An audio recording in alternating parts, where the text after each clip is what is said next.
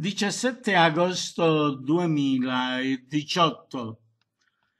L'intervista a Pino di Maranna, Pino Messina, vicepresidente della nuova associazione La Terza Età. E allora, Pino Messina, questa mostra di cappellini come nasce? Allora, questa mostra di cappellini nasce passando da via Garibaldi a Palermo. Mi sono riaffiorati dei ricordi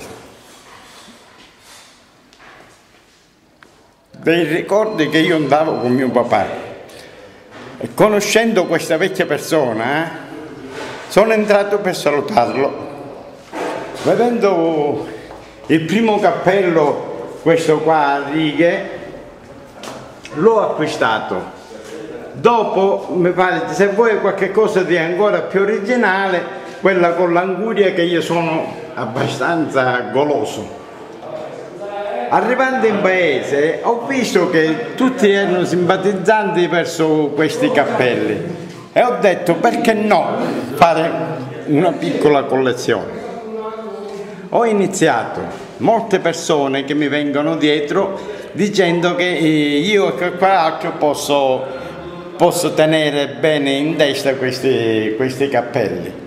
Questi cappelli non sono tutti, perché è una metà della versione estiva che tengo. Dopo c'è quella invernale che supera di gran lunga questi qua. Sono molto legato, si sta prendendo una moda dei cappelli, infatti ci sono molti professionisti che me lo dicono, me lo chiedono, e io gli dicevo che mi arrivavano dalla Frodilia. Però dopo l'insistenza che ogni volta ma Pino, io dovevo comprare dei cappelli per regalarla, ho detto no, allora andate in via Garibaldi a Palermo, vi presentate a mio nome, così vi rispetta nel modo di comprare i cappelli. Ora, facendo parte da questa associazione, il sindaco ci ha chiamato all'attenzione che dedicassimo una serata, tutti noi dell'associazione, a fare qualche cosa per il paese, e abbiamo pensato di fare un intrattenimento musicale con una piccola mostra di cose sull'antico, e ho detto perché no della mia collezione di cappelli. Dopo un altro mio carissimo amico cuoco, Calogero, ha messo a disposizione delle mignonette, che ce n'ha penso 1400-1500, che non li possiamo mettere tutti in esposizione, ma ci promettiamo che se la cosa va a successo faremo tante belle iniziative che a Mussameli non si sono mai fatte, e cercare di avvicinare le persone a fare qualche piccolo sforzo di dare un piccolo contributo al paese, nel modo che le spese si riducono, e dare un pochettino di prestazione, a organizzarci e stare bene tutti assieme in famiglia.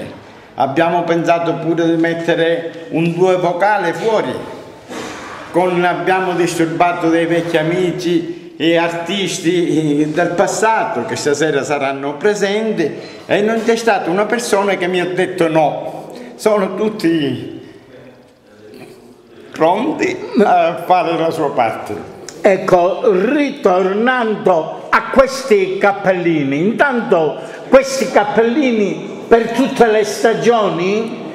Questa è una stagione che parte da aprile e finisce a settembre. Dopo c'è un'altra gamba di cappelli che sono quelli invernali, che da ottobre va a finire a marzo-aprile. E così questa è la versione estiva dei cappelli, non è la versione invernale, quella è messa accantonata per un'altra volta, dopo faremo qualche cosa. E quanti cappellini sono come numero? Ma tra quelli invernali e quelli estivi penso che un 110-120 ci saranno.